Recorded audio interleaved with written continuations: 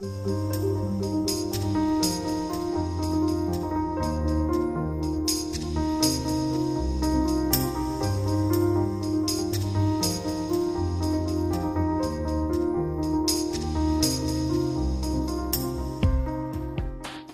could we prevent or reverse these fires that you mentioned in the body, which are caused by malnutrition and not taking the right food choices?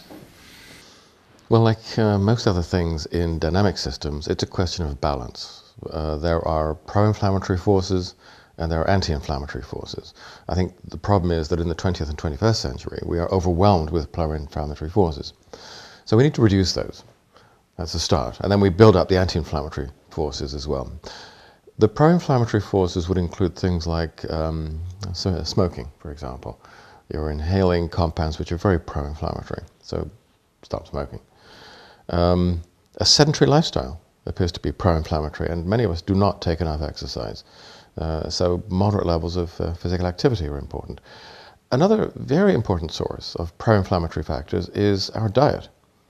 A diet which, thanks to the industrialization of food processing, has an omega-6 to 3 ratio, which is excessively high. And that foments chronic inflammation. And that's made worse by the fact that a lot of us eat processed foods and fast foods.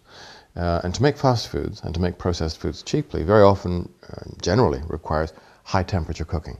When you produce foods with high temperatures, a rather different kind of chemistry starts to occur in the food. It produces advanced glycation end products and advanced lipoxidation end products called AGEs and ales. And so when we eat those, they create pro-inflammatory climate in the body as well. So all of those things, bad. The anti-inflammatory components that we should increase include the beta-glucans, the 1,3,1,6 beta-glucans, which act at the level of the innate immune system, making it more effective, so that infections are less likely to continue grumbling on for long periods of time, which is chronic inflammation. An effective acute inflammatory response, like the response to a bee sting, that's healthy. The beta-glucans help that. And it prevents or it reduces the likelihood of, as I said, a long drawn-out infection. That's not good.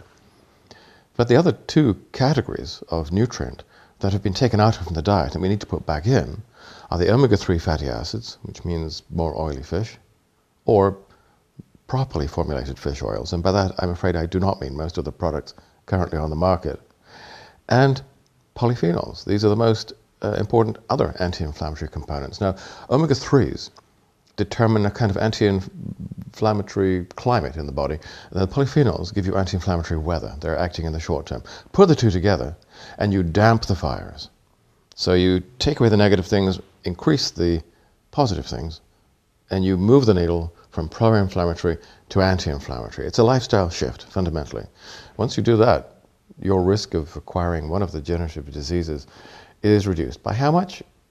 Well, the Victorian data says by over 90%, which means we can close down hospitals and put a lot of doctors out of business.